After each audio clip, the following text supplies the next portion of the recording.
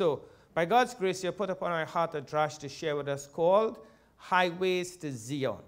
Highways to Tzyion. Highways to Tzyion. And automatically, you should begin to see highways, highways. There are many highways in the air, in the land, and on the sea. Highways. And it's going one way to Tzyion.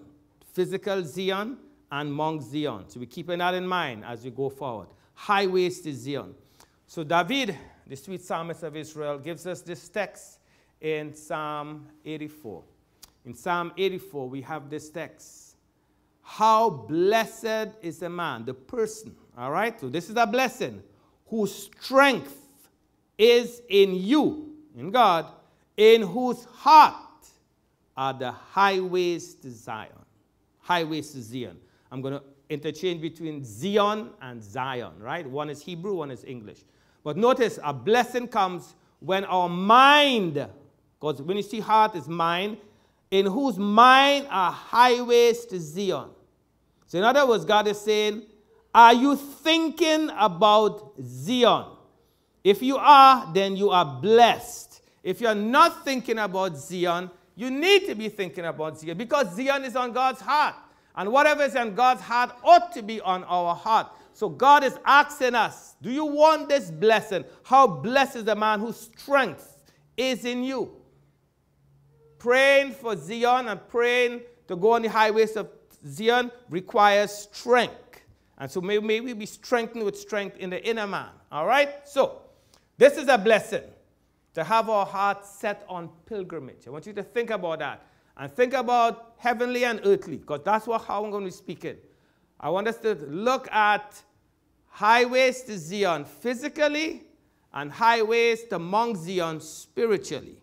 Let's look at a text that is written, the last book of the Tanakh, 2 Chronicles. Now, some of us may say, but the last book of the Old Testament is Malachi. Well, you should know that the arrangement with the Christian Bible and the Jewish Bible is different.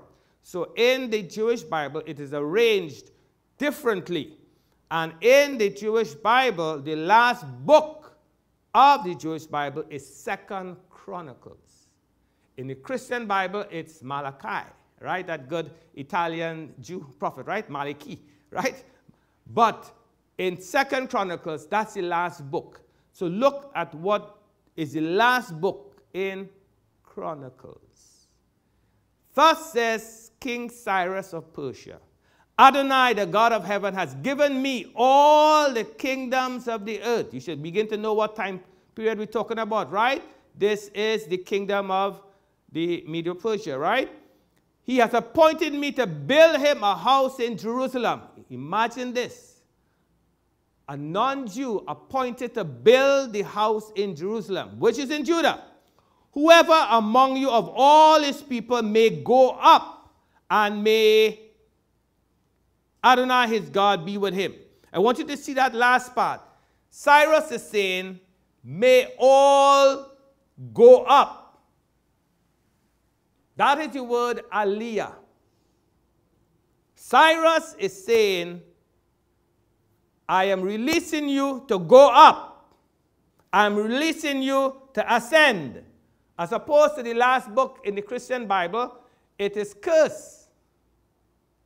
But the last book in the Jewish Bible is aliyah, go up. May God help us to begin to think. You see, when our Master Yeshua taught, he is a Jewish rabbi, and he said, listen, I'm going to come to open your eyes to the threefold division of the Tanakh. I'm using Tanakh and not Old Testament because there's nothing old about it. It's the Older Testament. But I want to use the word Tanakh, which means it's an acronym for Torah, Nevi'im, and Ketuvim. It means Torah, prophets, and writings. Again, you and I should know this because we are a Messianic community and we are knowing about this. So the Old Testament, and I'm just using that word so that we can understand, the Old Testament / Tanakh is divided into three parts: the Torah, the prophets, and the writings. And when Rabbi Yeshua taught, it's amazing how we always taught from the Torah, the prophets, and the writings. It's called Tanakh. All right? And Tanakh is like a rod. Torah, Nevi'im and Ketuvim. So, he's speaking. And I believe just by giving us that, because remember in Luke chapter, was it 24? Yes, Luke chapter 24, when he was going up on the road to Emmaus, he met two of his disciples, and they were discussing, and then he opened their eyes, and he began to teach them. He didn't say, look, I am the resurrected Messiah. No, what did he do? He began to teach them from the Torah, Moses, from the prophets, and from the writings, all things concerning him. I would have loved to be in that class. You can imagine this supreme teacher teaching you in the Torah about him. Oh my God, that's a Bible study that you want to attend. You want to get to that Bible study because he's going from Genesis 1:1 down to Malachi, and he's telling us, you see that dove there in Genesis 1, that spirit? That's me. You see that ram caught in the thicket? That's me. You see that person who's standing by the Red Sea with hands stretched out? That's me. Are you beginning to understand what I'm saying? In the Tanakh, you see Yeshua HaMashiach. And when your eyes are open, you will recognize Moshe spoke about him. So, as disciples, we must have that prophetic mindset. And let's look now to Psalm 122. This is a precious psalm that all of us should know and be praying, right? A song of ascent. Notice, ascend. You always go up to Jerusalem and you go down from Jerusalem. You remember that? Jerusalem is always Aliyah. You go up to Jerusalem. When we leave Jerusalem, we go down. That's physically and spiritually. You go up, ascend, Aliyah. But you go down when you turn your back from God. You go down to Babylon. That's why the parable says there was a man who was going from Jerusalem, going down to Jericho. Are you seeing it? Our master said you got to understand the geography of the land and understand it so they could get the spiritual lessons. So this song of ascent, this song of going up of David, I rejoice when they said to me, let us go to the house of Adonai. Our feet are standing in your gates, Jerusalem. I want to pause and share with you the first time we went up to Jerusalem. We were going up to the western wall. And as we were walking there, it was Shabbat, we were walking towards the western wall. Our teacher at that time, our teacher, Daniel Lancaster, would say to us, stop. We're about to enter into the walls of the city. If you know, remember Jerusalem, you will understand what I'm talking about. You're about to enter into the walls. You're about to enter into the old city. And we stopped there. And you know what verse we chanted? Psalm 122. Psalm 122. I was glad when they said to me, let us go up. Oh my God. And it was awesome. It was surreal to know that I'm standing there about to enter. And I'm saying, oh my God, my feet are about to stand with it. This is not just something that I'm thinking about. I actually stood there. Oh my God, in the presence of God. That's awesome to think about. So Jerusalem is built as a city joined together where the tribes go up, even the tribes of Adonai, as a testimony to Israel, to praise the name of Adonai. Notice, you go up just to praise God. It is enough to spend all this money to go to Israel, to just stand by that western wall to say, God, I thank you. That's awesome. You say, well, I could stay home and thank. Yes, you can. But you could imagine to make all that sacrifice, all that expense, to just stand before God, where his presence is always to say, God, I thank you. Your life will never be the same. I encourage you to make Aliyah. If you haven't gone to Israel yet, make Aliyah and go up, right? There the tribes go up. The tribes of Adonai as a testimony to Israel to praise the name of Adonai. Verse 5. Oh, that's it, right? The tribes go up. Notice the tribes go up.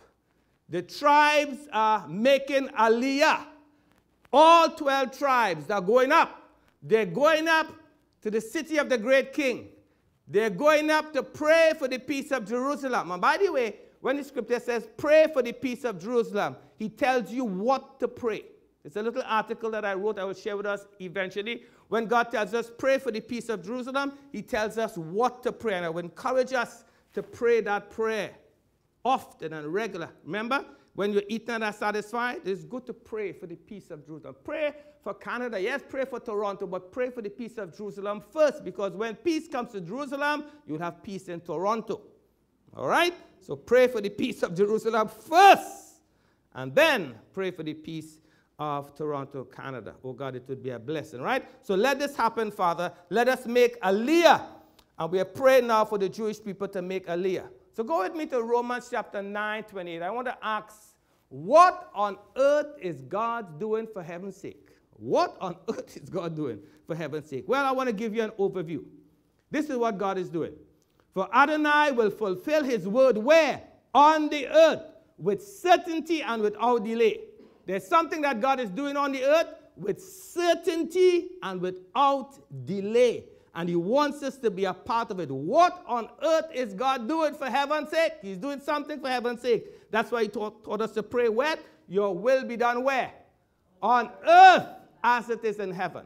Matter of fact, that prayer, we tend to pray it a bit of incorrect. We said that, let your name be sanctified. Let your kingdom come. Let your will be done on earth. On earth as it is in heaven. Well, that phrase, on earth as it is in heaven, is connected to let your name be sanctified, let your kingdom come, let your will be done.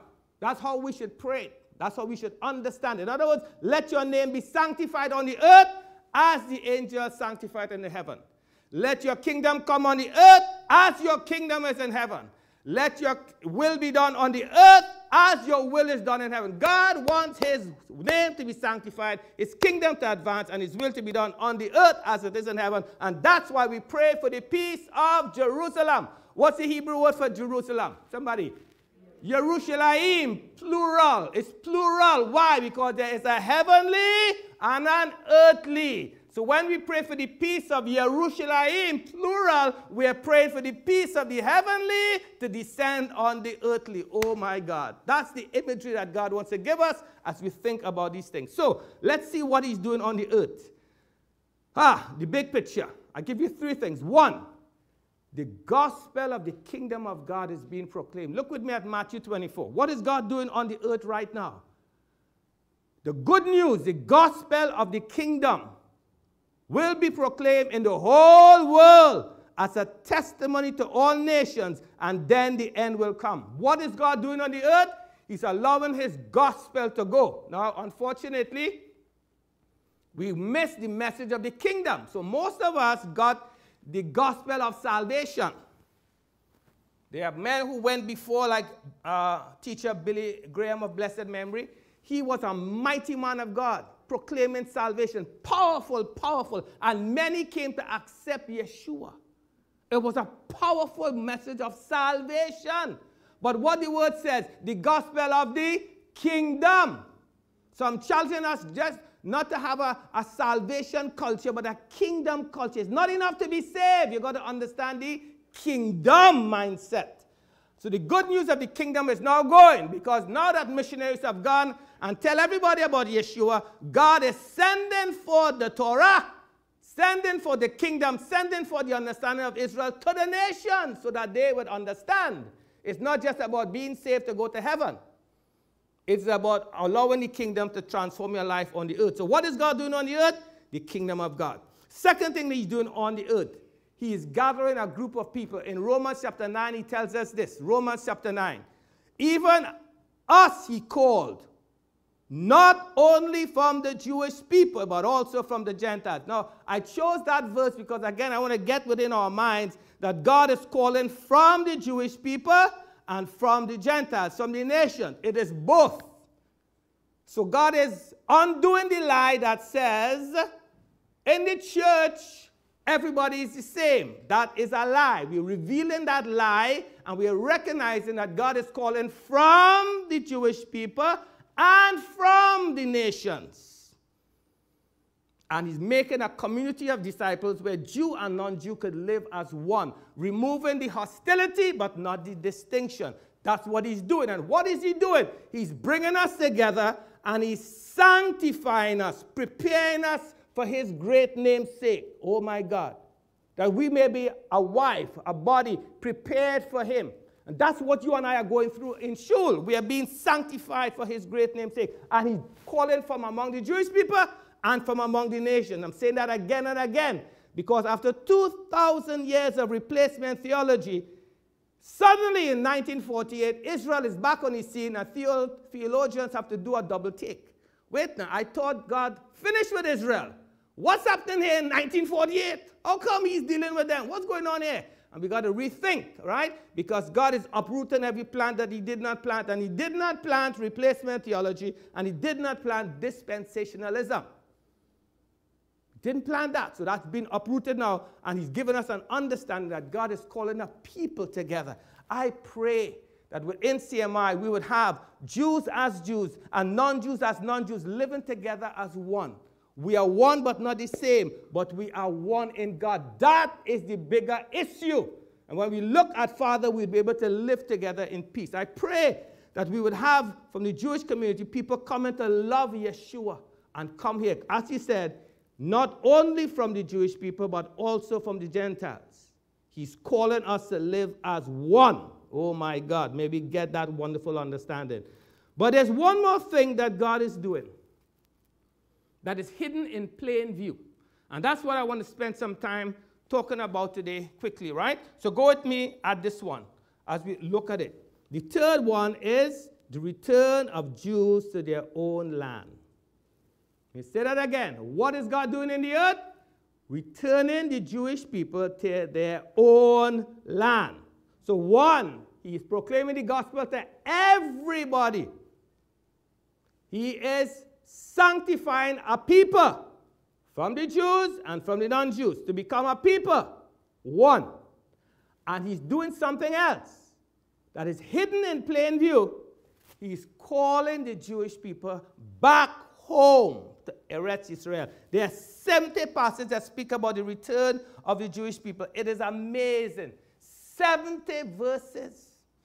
As I read them in preparing for this message, I'm amazed at what God has already written. So look at this. Before you go there, how did the Jewish people come to the nations of the world? Look at Deuteronomy chapter 28. Let's see what would have happened. You know the Torah. So in Deuteronomy 28, God says this to Moses. Adonai will scatter you among all peoples from one end of the earth to the other. And there, when you are scattered, including Canada, you will serve other gods. Oh my God. Wood and stone that you and your fathers have not known. So God is telling the Jewish people, I will, if you disobey Torah, I will scatter you. And he is faithful to bless and faithful to curse. So he has scattered the Jewish people all over the world because of disobedience on one hand, and because he wants the Jewish people to be a light to the nations. So you've got to get both things. People normally say, okay, Israel is scattered because of disobedience and God is done with them. No, you've got to see what God is saying. He scattered them, yes, for disobedience, but he scattered also points of light into the nations of the world that were in darkness. So the people who sit in darkness will see a great light. Baruch Hashem. That's what's happening, right? So he has done that. And unfortunately, many Jewish people do not know their master. They don't even know the God of Israel. So they get involved in Eastern mysticism and all sorts of foolishness, secular atheists, all sorts of thinking. It's amazing. Oh, Father, agnostic. They're looking for God. But that's what they do, it's serving. And if not, they don't get into Buddhism and Hinduism and all these things. They worship their wealth, which is exactly what God said. And so we have to pray against these things. So look what he said now in Isaiah chapter 60. In the prophet Isaiah, he's speaking. And when God speaks to the prophets, he's talking powerfully to us. Hear what he says. Who are these who fly like a cloud? Like doves to their windows. This is the prophet speaking. And I looked at that and I said, who are these? The Spirit of the Lord is asking, who are these people? They're flying like a cloud. Fly like a cloud? Fly like a cloud. I wonder if that could speak about airplanes bringing Jewish people back home. Did you get that? They're flying like a cloud. They're flying in the clouds. In other words, God is telling us way before that was going to happen. It's amazing to see it, right? They're flying like a cloud. But think about a cloud. A cloud is moved by wind. So winds of persecution would also blow the Jewish people back home. Are you seeing that too? God, this is amazing. God is revealing. So who are these that fly like a cloud? Like doves to their windows. Doves? If you know anything about doves, I wonder, why did God allow me to raise doves as a boy? Now I understand. Doves are, oh my God. They are so precious and special. You could send them forth and they come right back home. If you ever had doves as a child, you would see that. And so God has said, I will make you homesick. So you're going to come back to Tzyion because you are homesick. You're going to come back because you're being persecuted, and you're going to come back because you have a longing and a yearning like a dove to return home. That's what God has said. So he's given us these wonderful things, and he's making highways. I believe he's making highways in the air, and he's making highways in the water, and he's making highways on the land. I have read with interest Gustav Scheller, a German man that God put up on his heart to bring the Jewish people from Russia. And he was in this, got a ship. God spoke to him to get a ship and bring as many Jewish people from Russia back to Israel. They got on this ship, right? And look at this text, Isaiah 43, verse 6. Because this is the text that they prayed. Imagine they're coming from Russia and they're coming back, right? I say to the north, give them up. North, that's Russia. And to the south, do not hold them back. Bring my sons from far and my daughters from the ends of the earth. Oh my God. They're coming, they're coming, they're coming. And there's highways in the sea. There's a text that says God made highways in the water. They were traveling and there was a storm. And the ship was a ship of Jewish people coming back to Israel. And there was a storm, and people were going to get homesick. And God put up within this man's heart to pray this text. God will make highways in the sea. And they prayed that prayer, and there was a calm in the midst of the storm. They could see the storm raging on both sides of the boat, but in the middle there was a calm. Oh my God, it's making my hair just stand up just thinking about it. But I want you to see it. There's storms on both sides, but God made a calm, a highway to bring that ship straight to Tzyion, to confirm his word. That God, they have highways to Tzyion, God brought them back. And that is what God is doing. And that is a community ministry. It's called Ebenezer. Emergency Fund. It is Operation Exodus, and it's a wonderful ministry that I'm going to talk about and encourage us to support. But look with me in the book of Jeremiah. And I want you to see all these texts. Probably you may not have read them before, but I want us to give it now. See, I will gather them out of all the countries. Notice he says, I scattered them, right? But God says, I will gather them. I will gather them where I have driven them in my anger, my fury and great wrath. And I will bring them back to this place and cause them to dwell securely. They will be my people, and I will be their God. I will give them one heart and one way, so that they may fear me forever, for their good and for their children after them. I will make an everlasting covenant with them. I will never turn away from doing good for them. I will put my fear in their hearts, so that they will not depart from me. Yes, I will delight in doing good for them with all my heart and with all my soul.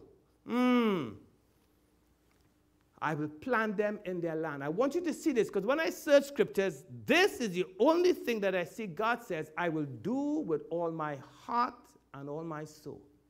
That, brethren, reached out and gripped my heart and my mind. That God is doing a work with all his heart and his soul.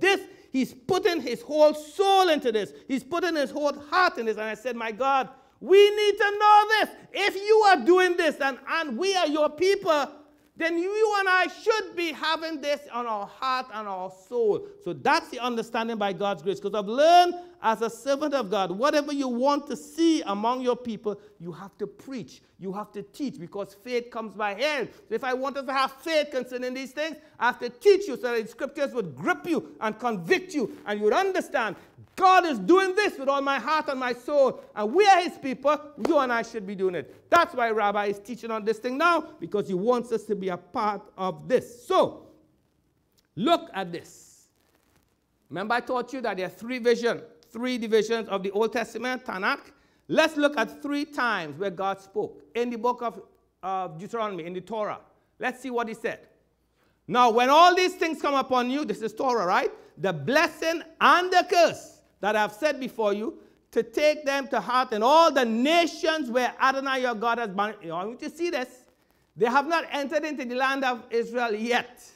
They have not entered the land of promise yet, and God is already talking about bringing them back. Isn't that amazing? I want you to think about it. They have not gone over yet. They're still in the wilderness, and Moses is prophesying that God will bring you back, which means he knew that they were going to be disobedient. But he knew that he's going to bring them back also. Oh my God, with all his heart and soul, right? Verse 3. And you will return to Adonai your God and listen to his voice according to all that I am commanding you today, you and your children, with all your heart and with all your soul, just as we just read, that Adonai God will bring you back from captivity and have compassion on you, and he will return and gather you from all the peoples where Adonai your God has scattered you. Oh my God. Even if your outcasts are at the ends of the heavens, even in Canada, from there, wherever you are, from Australia, from South America, from Russia, from Argentina, from the Caribbean, wherever you are, your God will gather you, and from there, he will bring you back. I want you to see it, all right? Oh my God. This is the Torah. That's why we read the Torah, so we can understand it. God, you will do it? Yes. Now look at the prophets. Look what the prophet said. I want to go with me to Isaiah 43. Do not fear. God is speaking to his people, for I am with you. I will bring your offspring from the east and gather you from the west. Is that clear enough? Oh my God. I will say to the north, give them up. And to the south, do not hold them back, because the governments, the immigration will try to hold them back. Bring my sons from afar and my daughters from the ends of the earth. Everyone who is called by my name, whom I have created for my glory, I formed him. Yes, I made him. You begin to see what God is telling us to do. If he said, speak to the north and speak to the south, we are like Moses now. Are you beginning to see it? We are like Moses now, going to the pharaohs of these countries and say, thus says the God of the Hebrews, let my people go. Are you beginning to see that? That's what God is telling us to do. Speak. Speak. Let them get their records. Let them get finances. Let them have a heart and desire to want to go. Speak to the north and speak to the south and speak to the east and speak to the west, because God is doing our work. And in the book of Psalms, look at this. Psalm 107. Praise Adonai, for he is good, for his love and kindness endures forever. Let the Redeemer of the Lord say so. Not just let the Redeemer of... I've heard people say that. Let the Redeemer of the Lord say so. Well, what is the so? They stop right there. Let the Redeemer of the Lord say so. Well, what is the so? The so is this. Let the Redeemer of the Lord say the Lord is good, for his mercy is everlasting. We don't say the first part. Yeah, let the Redeemer of the Lord say so. Well, what is the so? Oh my God. The Redeemer of the Lord should say that the Lord is good and his love and kindness is everlasting. And how do we know? Let the Redeemer of the Lord say so, whom he has redeemed from the hand of the foe, verse 3, whom he has gathered out of the lands from the east and from the west, from the north and from the sea. Some wandered in a desert or wasteland. They found no way to an inhabited city of Jerusalem. So they cried out to Adonai, verse 4.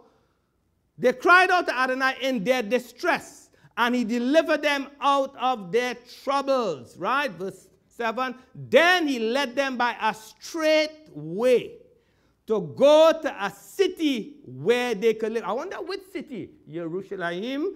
Let them praise Adonai for his mercy and his wonders for the children of men. So, from the Torah, from the prophets, from the writings, we have same testimony. Matot 2 or 3, I think, is established. God is establishing this wonderful truth. And brethren, he's telling us to be a part of it. All the promises of God in Yeshua are yea and amen through us to the glory of God. So you and I now get to be a part of it. So look what he says now in Isaiah. He says, listen, I want you to be a part of it, Isaiah 57. I want you to be a part of it, but there will be challenges. Then it will be said, build up. Build up what? Build up the highway. Prepare the way. Remove every stumbling block out of the way of my people. Who is he talking to? Who is he talking to with that? Us, upon whom the ends of the world have come. Us. Remove every stumbling block. In other words, God has said, you have to have a heart and a desire to participate with what God is doing. So in the book of Jeremiah, he tells us this. Jeremiah chapter 31, verse 7. Behold, I will bring them from the north country, that's Russia and all the other places. I will gather them from the ends of the earth. Every time you put on your talit, notice it has 4 corners. That's the world. Oh my God. And God is saying when you bring it together, it becomes one. You're gathering from the ends of the earth, right? Like from your talit. Among them, he's going to bring the blind, literally and spiritually, the lame, pregnant, together with she who is in labor with a child. A great throng will return here. I remember there's stories about Jewish people coming up from Ethiopia, and they gave birth on the plane. To fulfill this scripture. On the plane, they gave birth. That's amazing to think about. God is at work. Can you see it? With weeping and supplication, they will come. I will bring them, leading them to walk by streams of water on a straight path where they will not stumble. For I am Israel's father, and Ephraim is my firstborn. Hear the word of Adonai, O nation, and declare it in the distant lands, and say, now watch this. God is telling the nations what to say. Let me say that again. God is telling the nations what to say. What should you say? Let's say it, please.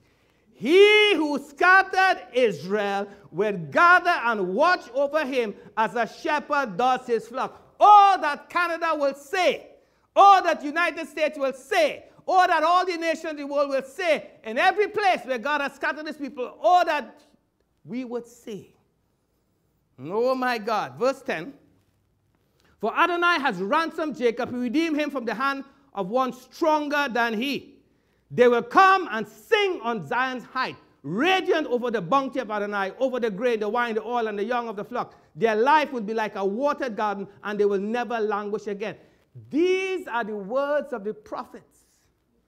And God is telling us them because he wants us to see something. So, I want you to see something else. In Isaiah chapter 11.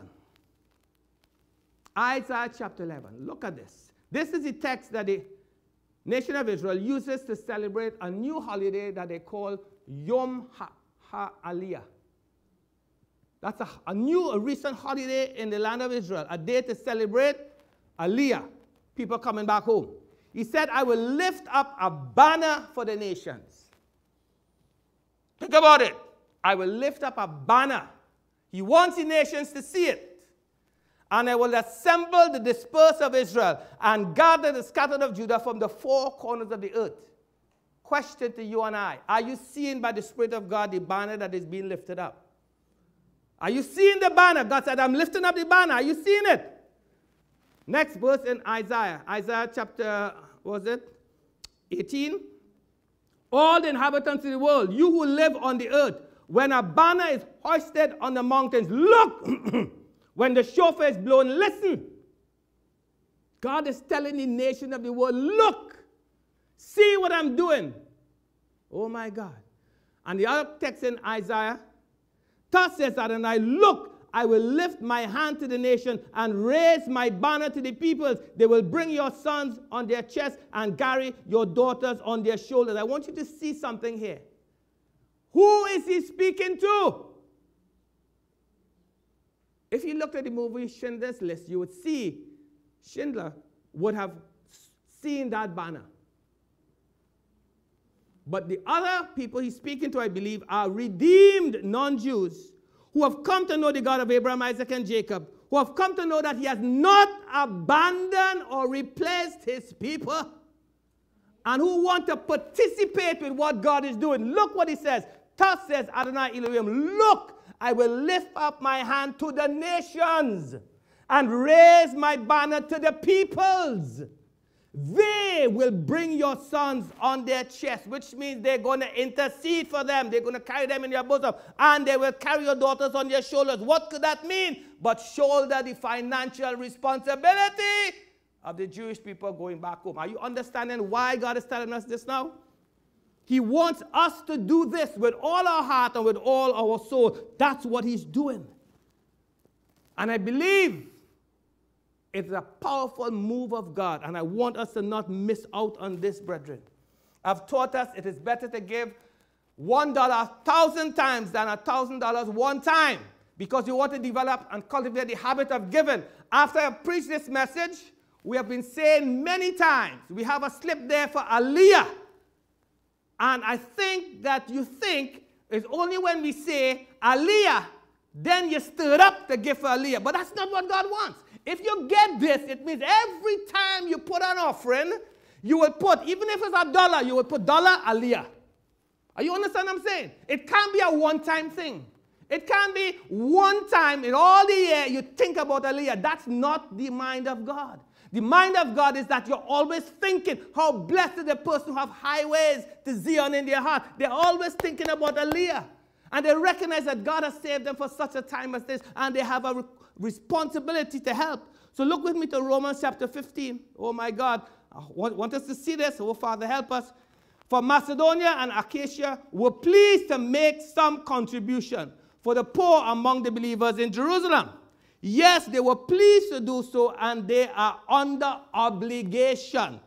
For if the Gentiles have shared in their spiritual blessing, they also ought to serve them in material blessing. Oh my God, are you seeing that, brethren? That is an apostolic mandate. That is an apostolic decree. Let me break it down for us. Since you have received spiritual things from the people of Israel, what did you receive? The unbegotten God of Israel. What did you receive? The Jewish Messiah of Israel. What did you receive? The Holy Spirit that was promised to Israel. What did you receive? The Torah, the prophets, the writings. What did you receive? All these blessings to be in the same way. What did you receive? All these spiritual things. Then you're bound to, must, under obligation, give material things.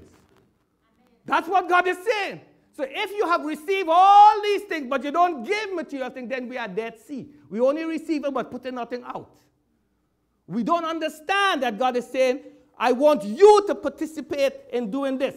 I want you to participate in helping my people come home. And that's why we're talking about this today, brethren.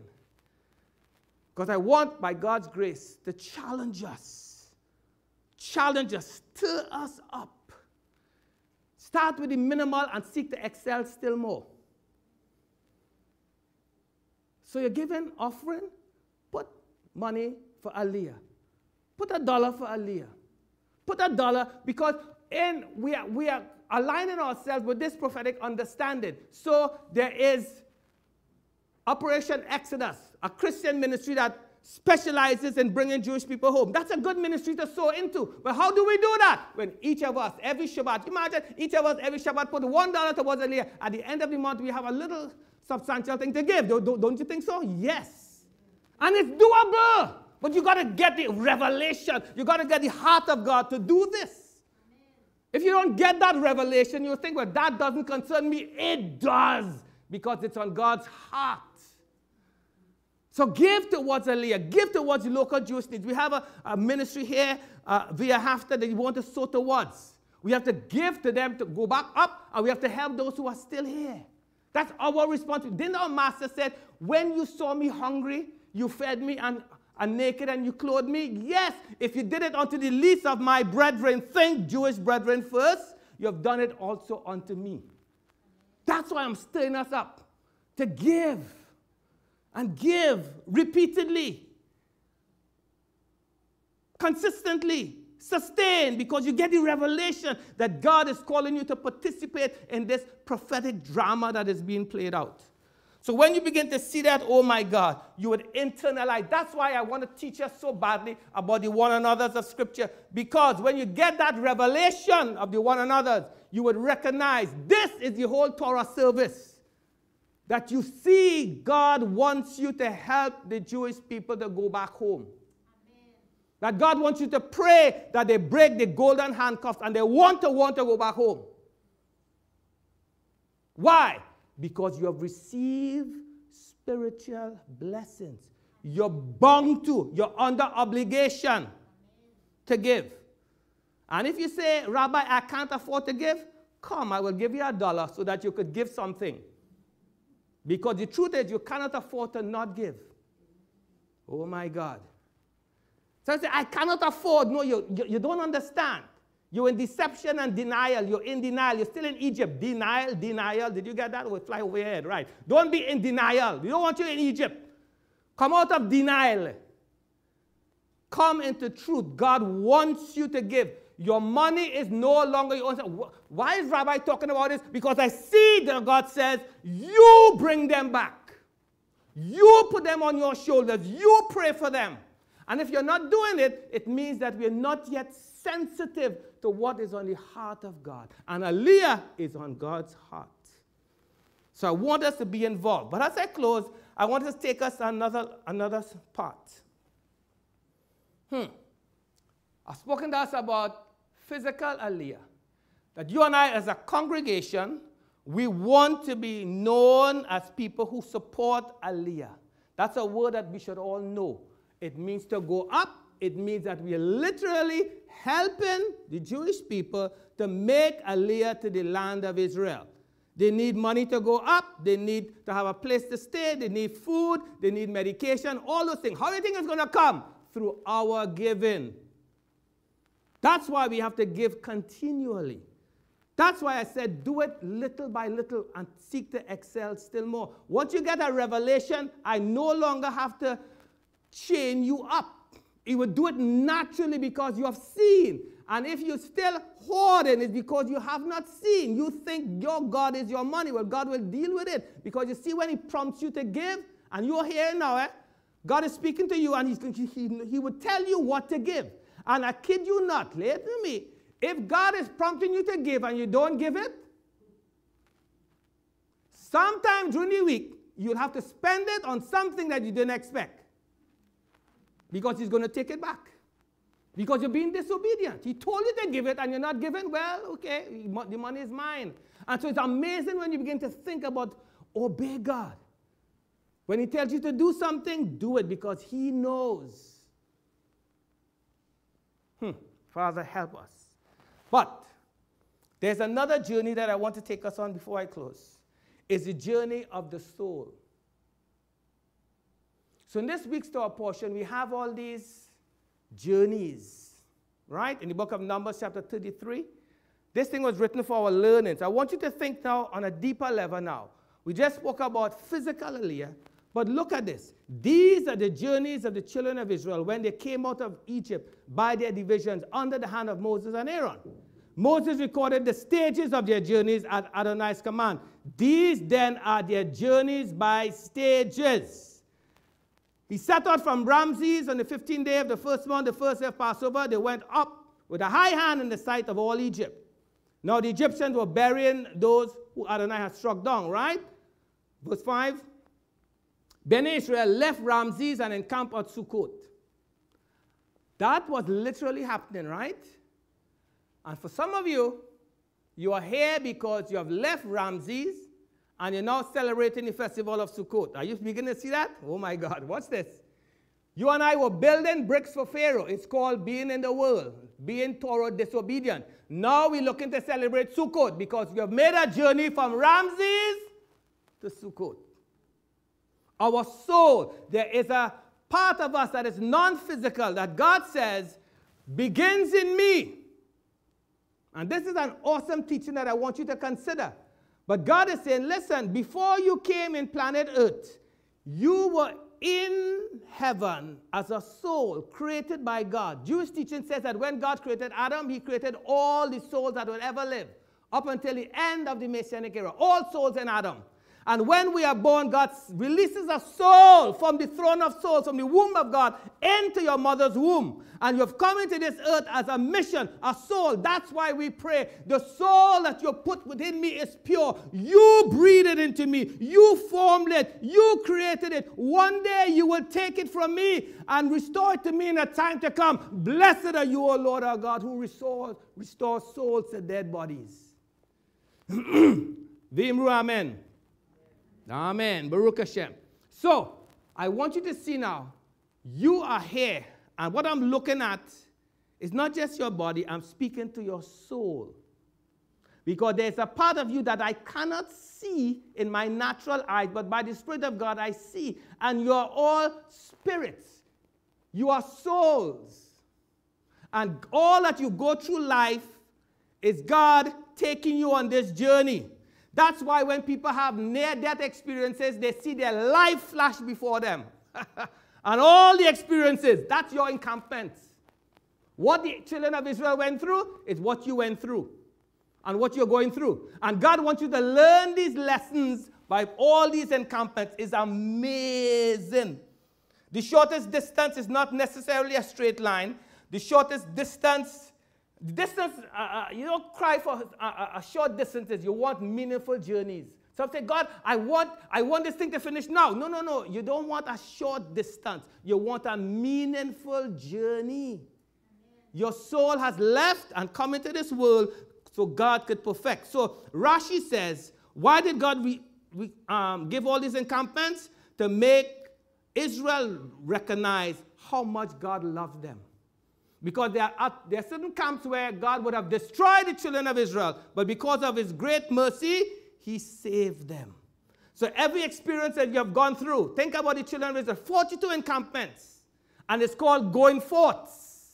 And you ought to be growing. Your soul is being refined. Your soul is being perfected. Look what Job said. Oh my God, I want you to see this. In the book of Job, he gave this wonderful text. Job chapter 10, verse 11. Clothe me with skin and flesh, and knit me together with bones and sinews. Clothe me. When I look at you and when you look at yourself, you're clothed with skin and flesh, right? And you're knitted with bone and sinews, right? But I'm talking not about your bones and your flesh. I'm talking about the me. Oh my God. Did you get that? Clothe me. Who is the me? Your neshama. If you can receive it. Non-physical. And you're clothed now with this flesh. But it's inside of you, there is a me. There is a neshama that comes from God and wants to go back to God. Look with me at Ecclesiastes chapter 12, where he says this. Ecclesiastes chapter 12, we see, then the dust returns to the ground it came from. The spirit returns to God who gave it. Oh my God. The spirit returns to God who gave it. You cannot return from where you have not been. I want you to see that again. The spirit returns to God. The spirit returns. And the only way you can return is if you have been there before. I'm saying you were there before, and then you came into this world. Now you are going to be returning. If you get this, CMY, you get this, those who are listening, you would understand your purpose in God. You would understand that God has sent you into this world on a mission. And you are going to experience all manner of things in this life, in this world, because your soul is being refined, your soul is being perfected, and every memory that you have, when you leave this world, you cannot leave with your riches. The only thing you leave with is the memories that you created in this life. And those memories must be wrought in God, because your soul bears record of everything that you do. That's why the psalmist says in Psalm 90, teach me to number my days so that I could present to you a heart of wisdom. Are you beginning to see that, Psalm 90? Teach me to number my days. Teach me to make my days count so that I can apply to you a heart of wisdom. So teach us to number our days. I ask you how old you are. You talk about years. I'm talking about years. How many days have you lived? Because you want to return to God. You want to present to God a heart of wisdom. Beloved, are you seeing what I'm saying? Are you hearing what I'm saying? Every experience you go through in life is to refine you and help you to make wise choices so that you can give back to God a soul that is refined, a soul that is pure, but would have been polluted by this world, but now becomes undefiled with all the righteous memories, and you go back to God better than when he sent you. Oh my God. Oh Father, open our eyes to see these mysteries. You are the Father of spirits, and we ask you, God, to shepherd our soul back to you. That's what you're doing in this life. So Hebrews 12 tells us now, Hebrews 12, watch this. But you have come to Mount Zion. Not to Mount Sinai, to Mount Zion, to the city of the living God. That's your soul. To heavenly Jerusalem. That's returning. And to the myriads of angels who are waiting to welcome you back in. Oh my God. They saw when you left. They were there when you left to come into your mother's womb. And they are waiting to escort you back into the presence of God. That's why when people are dying, they say, I have this vision of these two men in white standing by my bed. I don't know if you have ever heard those experiences, but that's true.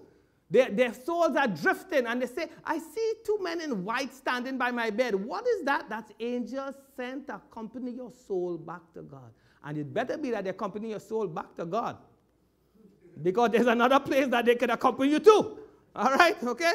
But to myriads of angels, to joyous gathering, and to the assembly of the firstborn, Israel, and who are written in a scroll in heaven, and to God, the judge of all. And what's the last verse? What's the last verse, brethren? To the spirits of the righteous ones made perfect. Whose spirits? Whose spirits? Your spirits. Your spirits are being made perfect. Are you seeing that, brethren? That's why you come to shul, to hear the word of God, to perfect you, to cast off all the ungodliness and unrighteousness, to let go of all these things so that your soul could soar with God, so that you could understand what on earth is God doing among the Jewish people and preparing us to be a part of it. My spirit is being perfected. When you get that, you wouldn't complain when you go through trials. You would say, Lord, bring it on, because that trial, that suffering perfect my soul. I need to buffet my body and subdue my soul so that it will obey God. That's what God is doing. So we are kingdom Zionist people, brethren. We are going up to Zion, and it is awesome what God is doing. We are people on a journey. And I pray, God, that you would get this takeaway as I close. Oh, my God. Father, open our eyes to see that you want CMY to participate actively, continuously in Aliyah.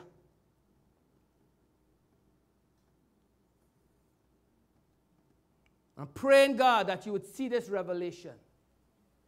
I'm praying, God, that as a Messianic community, we will be known for supporting Aliyah. I pray that Via Hafta would know that we are people who give to help. I pray that Nefesh, a Jewish organization, would know that there's a community in Canada who supports Aliyah. They may not want to hear about Yeshua yet, but they cannot deny our love and prophetic insight to help the Jewish people go back home. And that's your responsibility. If God could get it through you, he would get it to you. You could never outgive God. You are never more like Father as when you give. That's why he said, God so loved the world that he gave. Once you're on the giving side, you are like God. Once you're on the getting and taking side, you are like the devil. That's why you can't be takers. All through life you're takers. You're of the father, the devil. We don't want to be that. We want to be givers. But we tend to hoard. We tend to be in unbelief. We tend to feel that that doesn't concern us. It does, beloved. After today, I hope that no one will say, oh, that don't concern me. I hope from now you know it concerns you. And rather than spend $5 to go buy that Coke, and I'm speaking to myself first, put the $5 aside and say, that's $5 towards Aliyah. You got to be intentional. You got to see it. I could do without this ice cream. Are you understand what I'm saying? You could do without certain things so that you could help God's people to make Aliyah. Then do that. I'm telling us, you have to be intentional. If you don't do that, but no, we're going to be doing it, right? As a community, we're going to be doing it. We're going to be giving towards Aliyah. We're going to be giving towards Via Hafta. We're going to be giving towards the building fund. We're going to be giving, as I said, if each of us, every Shabbat, just take $1, it will add up. And to whom much is given, much is expected. You could give more, give more. And I tell you, if you can't afford to give, oh my God, come, I will give you $1. Listen, back home in Trinidad, I had a container put within the shul for people who would come up and say, Rabbi, I can't afford to give. I say, you see that bottle there? That bottle there has a whole set of dollars. Take $1 and put it in the offering. Because I'm training you to give. You can't say, I can't afford. I'm trying to knock that out of your senses. I can't afford. That's a lie. You cannot afford to not give. And when you get that, oh my God. And there's something else. I didn't mention this before, but I'm saying it because we used to do it back home. People who are still struggling with giving tithes, they struggle because they can't afford. You see, I have all these things to do. And I can't afford to give this month. Probably next month when things get a little better now. And I got this teaching from a pastor of blessed memory. And we have practiced it. And I'm telling us we will practice it here also. But I say it very cautiously and reverently. And this is it. No one knows exactly what I'm going to say. I'm telling you, you cannot afford to not tithe. I'm telling you this. Tithe. Give. And if it is, listen carefully, I speak as unto those who are spiritual. If it is that after you have tithed, you have said, Rabbi, I cannot live. I need money to live. You know what we did back home? We gave back people the tithe. Like, what? Yes. You see, the practice is you got to release it. If you don't release it, the whole 100 will be consumed. But when you release it and you receive the blessing, now you are blessed to give. Now, if every month you're coming back with the tithe, something wrong. Something wrong, big time. But I'm telling you, you cannot afford to not give.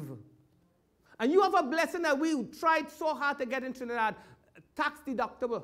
I think that's a win-win situation. You know how hard we work together, we didn't get that. And you have it here now. It's a win-win situation. You give, and then the government tells you, I was going to bless you back because you give. And then you take that back and don't drink down your whole gravy. Bring it back and put it back in the system again and let it go again. Are you see what I'm saying? It's a win-win situation. The government is telling you, I will bless you to give. Oh my God, the children of the world are wiser than the children of light. God is telling you to give. That's why at the end of the month, you should bump up your offering. Why? Because you're going to get a tax credit, which you're going to get back, which you're going to put back in CMY again. And it just continues going. Oh my God, you could never outgive God. When you and I begin to see this, brethren, I believe we would be transformed as a community. And I'm praying, God, that we would get this. But, Father, bear with me. Oh, my God. There is a lady who I listened to this testimony. She had what is called a near-death experience. And she said she met Yeshua, and Yeshua began to tell her, I'm just paraphrasing, some of the things that she experienced in the earth. And she said Yeshua put in her whole life in front of her. And she saw when in high school, she spoke to this boy a hurtful word. And she said Yeshua showed her the effect of her words on the person. She saw how the boy inside shriveled up, died. She saw the effect of her words. Because it was one soul speaking to another soul. When she saw that, she said, oh my God. Long story short, when her soul was put back in her body, she tried to make amends. Why am I saying that? Because I've been teaching us to love our neighbor as ourselves. And when you love your neighbor as yourself, in the end, you will live your neighbor's experience as yourself. Oh my God. We should do unto others as we would have them do unto us, because one day we will experience what we did unto others as if it was done unto us. Oh my God. I believe there's someone who's going to meet you in the economy of God and will thank you for the day when CMY you heard, give to Aliyah. And you would have released that money because you believe God.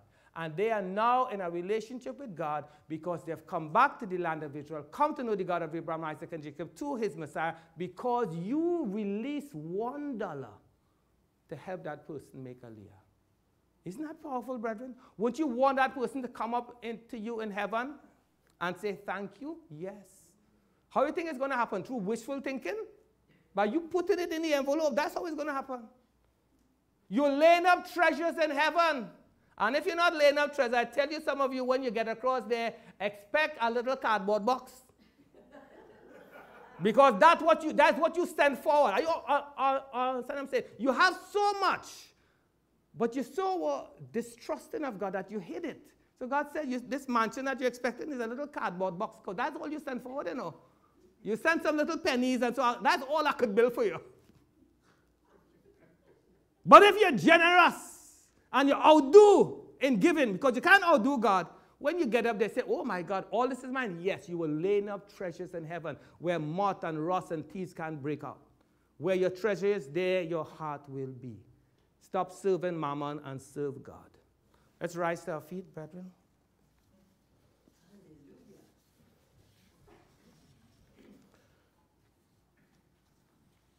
God and Father of our Master Yeshua, we thank you for the words of truth that you have given to us. Put within our hearts highways to Tzyion. Help us as a community to be givers, to want to sow materially towards your people making Aliyah, and help us to be mindful of the journey of our soul from the throne of souls in this world and returning to you. And we pray as a community, God, we would know before whom we stand. We would know that the earth is the Lord's and the fullness thereof. We would know that the very life that you give us is yours. The very money that you give us is yours. Our time, talent, and treasure is really yours. And of your own, we are giving back to you. So, Father, open our hands that we would not be tight-fisted. Open our hands that we would give what we can, and trying to do even better. And from today, Lord, I pray that when Sister Cheryl counts, we will see an increase, a sustained, regular increase in Aliyah. In local Israel needs, in meeting the needs of our brethren, in meeting the needs of the homeless in Toronto, in meeting the needs of the building. We are a community of givers and not just takers. We have seen your word, oh God, and we pray that you would put highways to Tzyion in our hearts.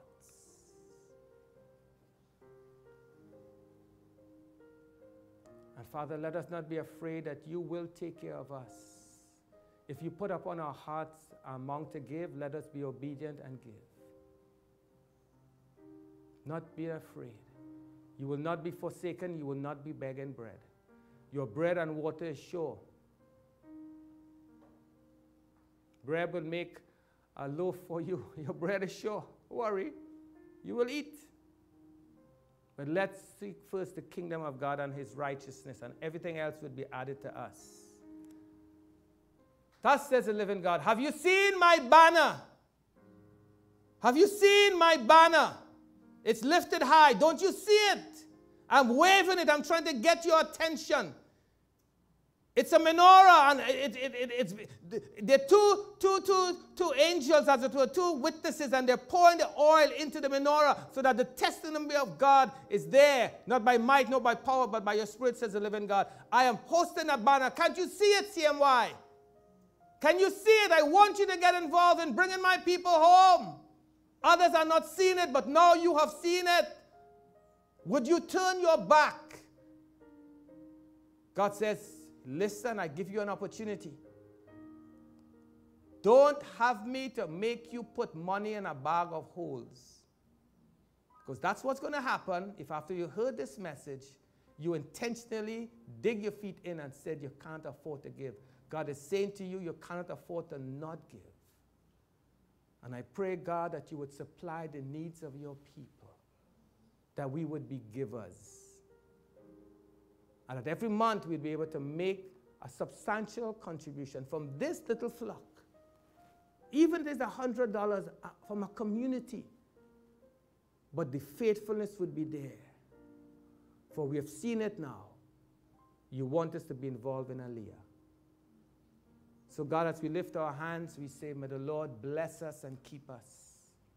May the Lord make his face to shine upon us and be gracious unto us.